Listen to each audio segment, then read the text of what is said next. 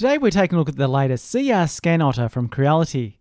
This versatile, high-precision handheld 3D scanner stands out for its ability to scan a wide range of objects from small to large. And along with capturing clean, high-detailed models, it's also able to capture the colours.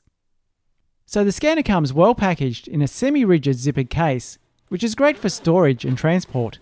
Inside the case we have the user manual that has information on the setup, the software, and how to start the first scan. We have a black scanning mat that can be placed under small objects, a calibration board for calibrating the scanner, a lanyard that attaches to the scanner, small and large reflective marker dots, 2 USB-C adapters, a cleaning cloth, and the shoulder strap for the case.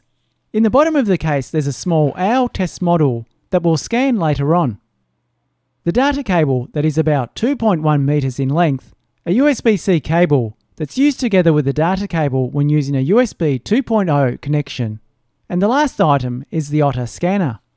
Taking a closer look at the scanner, it's well built and a fanless design with an all-metal casing, giving it a solid feel.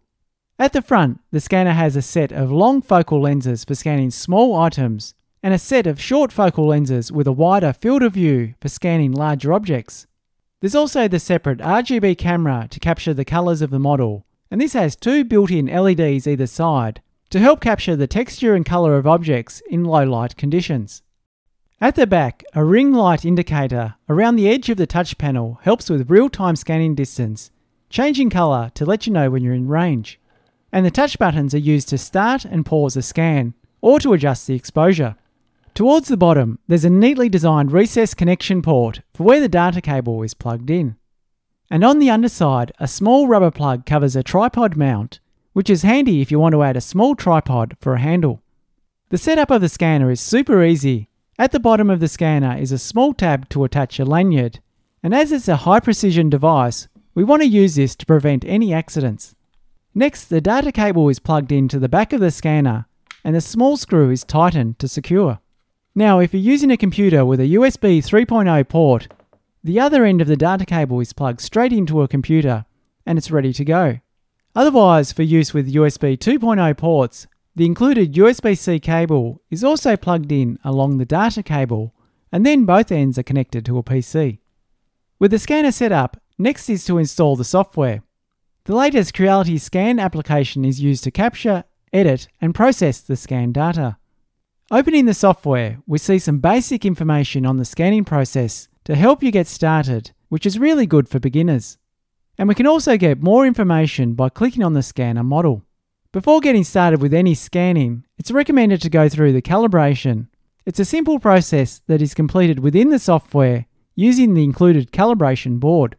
The scanner is moved around from different heights and angles as prompted on the screen, and this only takes a few minutes to complete. With the scanner ready, click on New Project.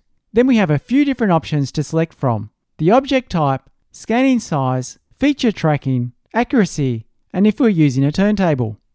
On the left side we have the exposure settings, and by default this is set to auto, but this can be changed to manual and adjusted on the scanner with the plus and minus touchpad. Just below that we can rotate the scanner so it can be held horizontally or vertically. In the lower left we can turn on or off the LED light for the RGB camera, and change the RGB settings from auto to manual. The distance range meter helps us position the scanner so we know how far to hold it from the object. And what's great is at the back of the scanner, a coloured light around the buttons will change colour to match the distance meter.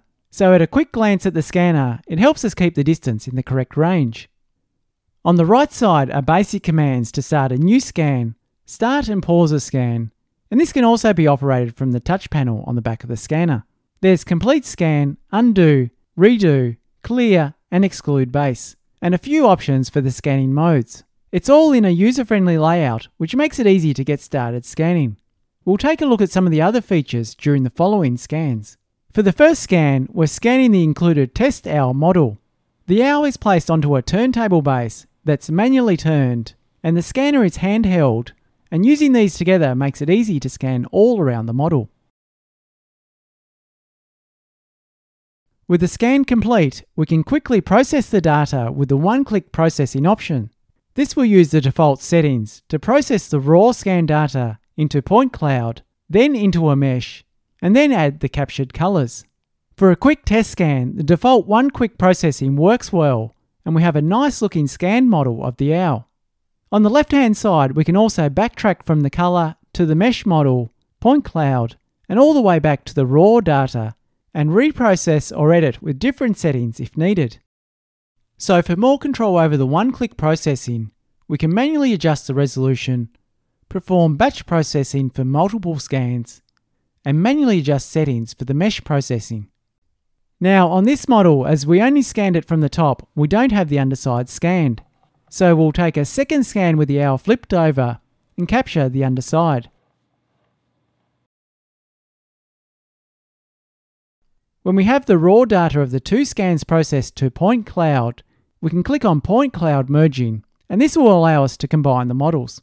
In the merging layout, we have two options to either use auto merging or manual merging.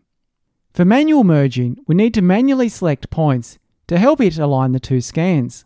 Using manual merging is only really needed if auto doesn't give the desired results. What I did find was the auto merging to be working really well and a lot quicker than manual merging. For auto merging, just select the two scans and click on Start. If we're happy with the result, we can click on Yes and then exit the merging layout. It has now combined and created a single component of the two scans. But if we did need to go back and re-edit or replace a scan, we can click on Unmerge, which will split it back to the two scans. So it's a really handy feature if we ever need to backtrack or readjust something. Now going back to the merged two scans, the data is processed into a mesh. Then the scan colour can be added. So with the mesh model complete, and looking good, this is exported as a 3D file, and there's options to choose from PLY, OBJ or STL. So we're going to take this exported STL of the owl model and open it in Creality Print. Then we'll slice the file and send it to the printer.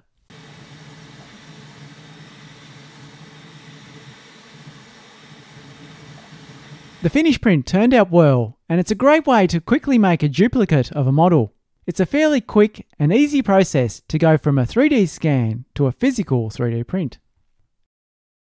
The next scan is of a mechanical fuel pump. It's a combination of capturing two scans with the turntable manually rotated. The scanning speed is fairly quick and easy with steady movements, and I find the tracking to be working really well.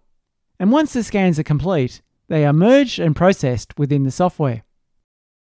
What's interesting here is to compare these results with those from the older generation Lizard scanner, as the advancements in the newer Otter model reveal a dramatic improvement in scan quality. The difference is like night and day when viewed side by side. For the next scan, we're creating a 3D model of a pipe to use as a reference in CAD software. Once the scan is complete, it's exported from Creality Scan as an STL and imported into CAD software. This process enables us to design and create an adapter from the 3D scan model. And with the scan model in CAD, we can easily design a part, verify the size, check the fit, or 3D print a part before proceeding with machining or fabrication. Using a similar approach to the previous scans for a larger item, we're using the scanner handheld while placing a car gearbox on a heavy-duty turntable. This setup makes it easy to capture and scan around the gearbox, ensuring no details are missed. The final scan turned out really well, with a nice detailed model. And for the final scan of a sneaker, it involves two scans, one capturing the top side of the sneaker, and the other side focusing on the underside. These scans are merged together to create a highly detailed model. The result is an impressive 3D model of the sneaker, with exceptional quality and accuracy. Every contour, texture, and underside grip of the sneaker was nicely captured and reproduced. The final model not only looks great, but also serves as a precise digital replica of the physical sneaker. If you're looking to create 3D models of objects, this scanner is the perfect tool for product design, reverse engineering, and custom part creation. Overall, the CR-Scan Otter is a powerful, efficient, and high-quality device that's sure to impress with its accurate and detailed 3D scans.